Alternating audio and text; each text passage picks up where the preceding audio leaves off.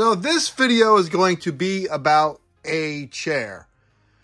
I was in Michael's looking for Halloween crap. I like to buy things on sale when I'm looking for paints. And I always frequent Michael's about twice a week. And when they have things on clearance, I always look to see if they have things to pick up for my toy collection. And lo and behold, they had this chair. Here's an image of it here. On clearance, $7. Now, toys, back in my day, when you bought a toy, back in my day when you got a toy, sometimes you get a little chair with it. Now, McFarlane did give us a chair with the Black Adam, and he also used to give us chairs with like Morpheus from The Matrix. I think that chair alone goes for like $50. So it's fun to pick up things to flesh out your collection. I did paint this. Now, I know it looks good, but it's not that difficult. If I, I could be honest here and say that you can do this fairly easily. Spray it with a matte black or paint it with a matte black and just dry brush. If you want whatever color you want. You want it blue, dry brush blue. I dry brushed bronze over the legs of the chair and the frame of the chair to give it that old timey classic, I don't know what word I'm looking for, old Victorian look, something like that. I wanted this chair for Elvira, but she's like a giant. Look at that. She's way too tall and she needs a couch. She just doesn't fit properly in the chair. This is better served for 6-inch figures or smaller. So the custom Christopher Walken here. It's chair. I can't do any impressions. Look at that. Look at that. His feet.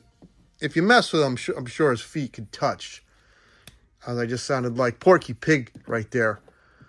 So it's weird. You got to mess with it. You got to use perspective. I guess McFarlane figures would probably fit in there too. Let's see.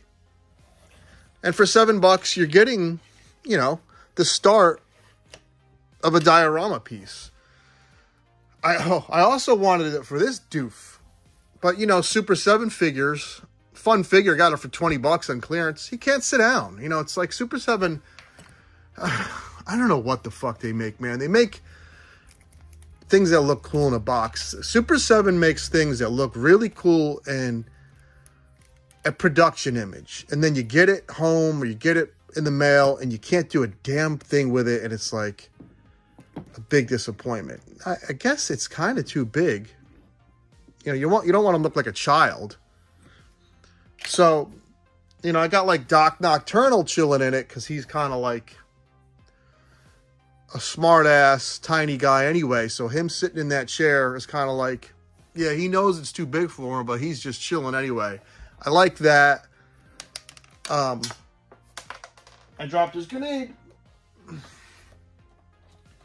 I got Odious here, who's becoming like one of my favorite figures of the year. He could chill in it.